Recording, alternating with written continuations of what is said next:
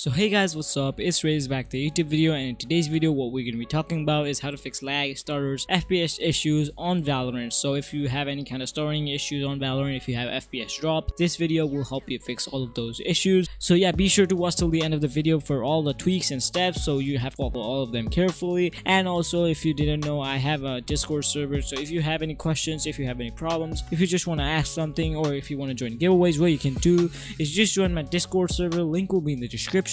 And now yeah, let's get straight into the video. Alright guys, so we're back in the video now. What you have to do first of all is just go to the link in the description and download my Valorant FPS Boost Pack. Why you need this? Well, there are software which will help you to get lower input delay and just higher FPS overall. So what you have to do is just download it and then open it. Alright guys, so once you're in the FPS Boost Pack, what you have to do is just go over to the first folder and then go over to the other file again, and then you'll see these four things. Now what you have to do is just go over to the first one, double press on it, press yes, and then this will open. So you might be wondering what this application does. Well, it gives you lower input delay and just overall helps you to get better FPS and boost FPS and so on. So now what you have to do is just go to free memory is lower than, and then set it to half of your memory. So for me, I have 16 gigabytes of RAM, so I'm going to enter 8196, which is half of 16 gigabytes of RAM. If you have 8 gigabytes of RAM, you can enter 4096. It doesn't really matter, but yeah, if you have 4 gigabytes, you can enter just 2048, and you can just do it like that. So I'm gonna enter 8196 because I have 16 gigabytes of RAM.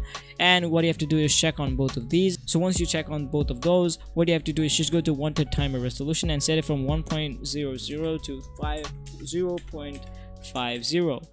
Remove the other two, so you just have to make sure it's 0.50.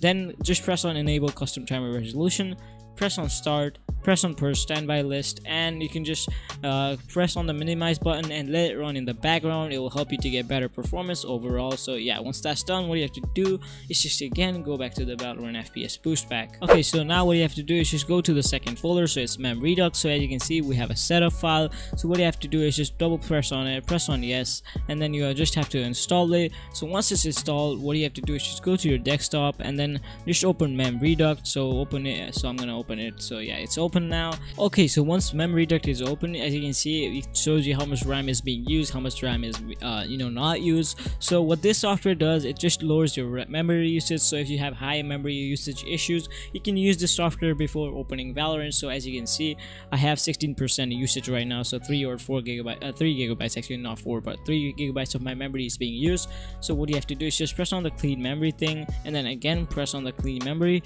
and you're gonna see it drop. So it just dropped from 70% to 10%, 9% actually. So it just gave me 2 gigabytes of extra free memory, actually 1.5, but yeah, it just gave me more free memory. So you can do this before opening your game and you won't have any memory issues. This is for people who have low amount of RAM, like 4 gigabytes, 8 gigabytes. So yeah, once you do that, you can close it and then go again back to the FPS Boost Pack. So just go back to the Boost Pack. Alright, so what you have to do now is just go back again to the FPS Boost Pack. Now go to MSI tool and then right click on this, click on run as administrator, press on yes, and then this will open. So now listen to me carefully, you only have to do this step if you have MSI on the supported mode of your graphics card. So just find your graphics card and see if the supported mode supports MSI. So if MSI is supported, what you have to do is just go to the MSI thing and then press on that, check mark it. It won't be check marked for you, and also set it from undefined to high. Once that's done, press apply and you can close the application. You'll be good to go. Alright guys, so now I'm going to be showing you guys how to use all your cores in your processor, so you'll get the best performance possible. So what you have to do is just go into the search bar and then type in msconfig. So type it and then press on system configuration, press on open, and then you will see this. Now what you have to do is just go over to the boot and then go to advanced options. Once you are here, what you have to do is just press on number of processors, set it from 1 to the maximum amount. So for me, maximum amount is 12. So if it's 6 for you guys, if it's 8 for you guys, just set it to whatever the max number is. So once that's done, press OK, press apply, press OK, and then you should restart your computer and the setting will be applied. Alright guys, so now I'm going to be showing you guys some Windows tweaks. So what you have to do is just go into your Windows button and then press on settings. Alright, so once you're here, what you have to do is just go to apps and then go to startup. So what you might be wondering, what is startup apps? Well, those are the apps which open once your PC is open. So actually many apps are open when you just open your PC. So you might think there's nothing open, but there's actually many things opening and running in the background, so you can turn them off right here. Alright, so once you're here, what you have to do is just uncheck the unnecessary apps which you don't use and don't need. So all these unnecessary apps, I don't want them to start up when I just boot up my PC. So yeah, that's what you do. So uncheck all of the ones that you don't need to start up. Alright, so what you have to do now is go to privacy, and then you'll see this. Now just scroll down till you see background apps, and then once you're here, just turn off that apps run on the background. So just turn it off, or if you want some apps to run, just turn it on, but uncheck all of the apps that you don't need, and then you can close this. Alright guys, so now I'm going to be showing you guys how to get more GPU priority for Valorant. So when you're playing Valorant, your GPU will give more priority to Valorant than other apps. So what do you have to do for that? Just go into the search button and type in graphics settings,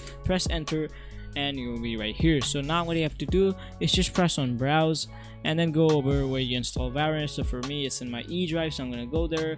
It's set on Riot Games, so just go over where you install Valorant. I'm gonna go in the Riot Games folder, go to Valorant, go to live, and you'll see Valorant.exe. Just press on it, press add, and then you'll see this. Now what you have to do is just press on the options and then set it to high performance, press save, and you'll be good to go. Alright guys, so for this tweak, what you have to do is just go over where you install Valorant again. So for me, I installed it in my E drive, so I'm gonna go there. Just go over to the Riot Games folder, go over to Valorant, go over to live, shooter game, binaries, Win64, and then scroll down till you see Valorant Win64 shipping. Now right click on it, press properties, go to compatibility, press on disable full screen optimization, go to change high DPI settings, and press on override high DPI scaling behavior, set it to application, press on OK, press on apply, press on OK, and you'll be good to go. Alright guys, so now I'm going to be showing you guys the best settings on Valorant for the best FPS possible. So what you have to do is just go over to the video settings in Valorant, then go to graphics quality. So once you're here, what you have to do is make sure multi-threaded rendering is on if you have the option, and make sure all of these are on low. You have to make sure that VSync is off, anti-aliasing set it to none, set this to 1x, and then set all of these to off, and then you'll be good to go. Alright guys, so we're at the end of the video, and now I'm going to show you guys the best graphics card settings for Valorant and any other game. So you can get these graphics card settings, apply it, and then you'll get the best performance possible. So this is only for NVIDIA users, so you can skip this step and go to other step, but if you are an NVIDIA user, you can follow me along. So what you have to do is just right click on your desktop, go to NVIDIA control panel. Now wait for it to open. It might take a second or two. So yeah, once it's open, just go to adjust image settings, and then go over to use my preference, and then set it from quality to performance. Once that's done, again go to use the advanced 3D settings, go to manage 3D settings, and then just copy all these settings, but I'm going to show you guys the main ones. So power management mode, set it to prefer maximum performance. It might be on adaptive or optimal power, but set it to prefer maximum performance.